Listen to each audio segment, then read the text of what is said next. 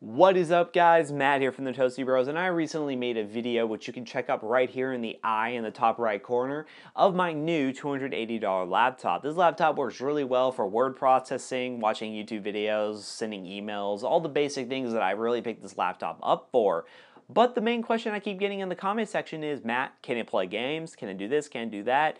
And the easy answer for me to let you know is no, it doesn't play games. It's not made for that. But you know what? It's worth making a video on and testing it. So without further ado, let's push this little bad boy to its limits and try a couple of titles. We're going to be playing Garry's Mod in Skyrim just to represent a few different game groups, and let's see how this bad boy performs. So without further ado, let's roll that intro.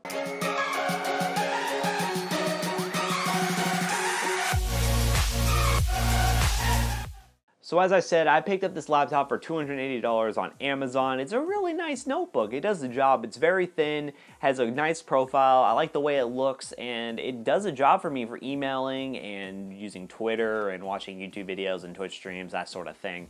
So I'm really not needing this for a gaming machine, but you all in the comments have pretty much convinced me I need to do a video on this. So basically, we're going to do a couple of game tests. I have Garry's Mod installed and Skyrim. The main reason I installed these two titles, which are totally random by the way, is because Jackson decided to test his new notebook, which you can basically see in a video right here when he uploads it. So whenever that's uploaded, I'll put a link right here. He had this laptop and he installed Garry's Mod and Skyrim, did some tests on it, and told me that things were pretty good. So a little bit teaser, his laptop does perform very well for a very lower price tag. So I think he got the better deal than I did. But besides that, let's get right into the gaming here.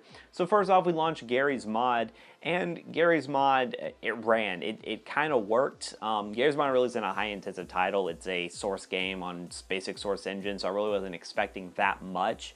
But I booted in with the actual base resolution, lowered some of the settings to medium, disabled all anti-aliasing and that sort of stuff, and I managed to crank out a little bit of an average of like 30 or so FPS. It works, it functions. There are some dips and there are some problems where basically you're opening stuff up, and it shows that this CPU is thermal throttling. So I was really disappointed with how that performed. I thought it would be a little bit better than that, but I don't blame the actual chip. I blame the cooling on it. I think the chip could actually play games a little bit better if it wasn't thermal throttling all the time. I really did not want to launch Skyrim because I knew if Garry's Mod was going to be struggling, Skyrim was going to be a crap ton of issues, and I was right. The FPS is pretty much unplayable. It's around 15 FPS at most, and it really just struggles. It's an older title, and I really can't play it. So the gaming issue, you know, I don't think this laptop is meant for gaming. Maybe if you lower the resolution to 800 by 600 and you can survive by that, you may be able to perform a little bit better, but I really didn't want to test it because it's not worth testing because, I mean, it's a $280 laptop. Laptops really aren't meant for gaming in the first place, and especially when at $280, this one is not going to be good for gaming. So basically, a quick conclusion. This was a very quick video in general. This gaming laptop is not a gaming laptop, and it's not going to play games.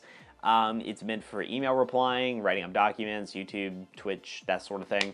But it's not going to be playing any games, definitely not AAA titles, and that did not surprise me one bit. But I wanted to let you all know about it and get some people to check this video out. So if you like this video, leave a like. If you dislike the video, leave a dislike.